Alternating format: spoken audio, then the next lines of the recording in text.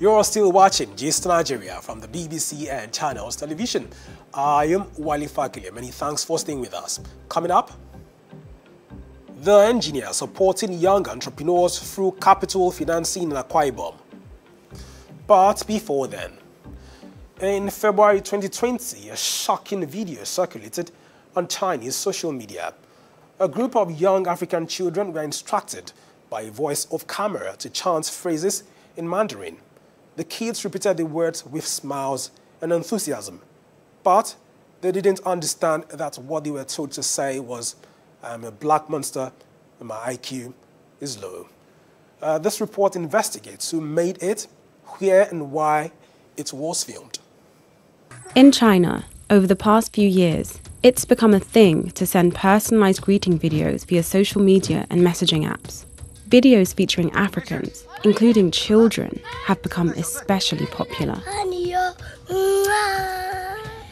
These videos sell for up to $70 each.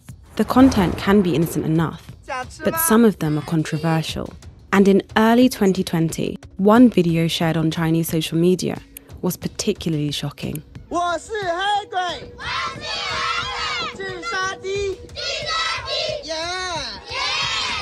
The word the children are using is heigui, which could be translated as black monster or black devil, but really, it's the Chinese equivalent of the N-word.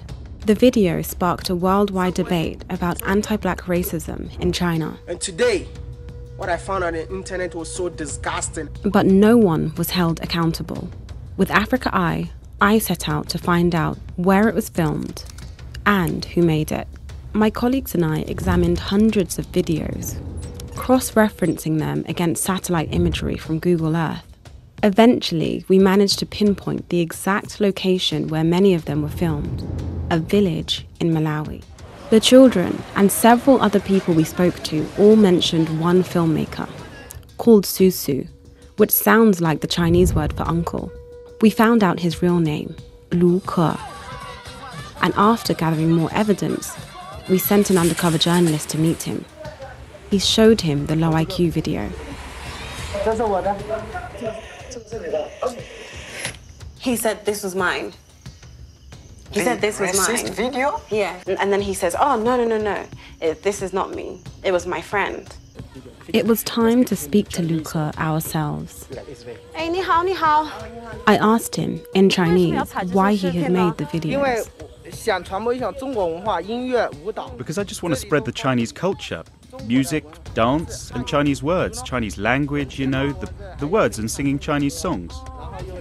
I pushed him further, saying this was exploitation. Have you finished? I did not exploit them. He's admitted having opinions that were not very kind about black people and about Malawian people. Yes. But he said this was 5 years ago, and he's denied everything that we have seen in video. Our investigation found this isn't just one video. It's part of a massive industry, and there are many other children across the continent being exploited for the profit and entertainment of people far, far away.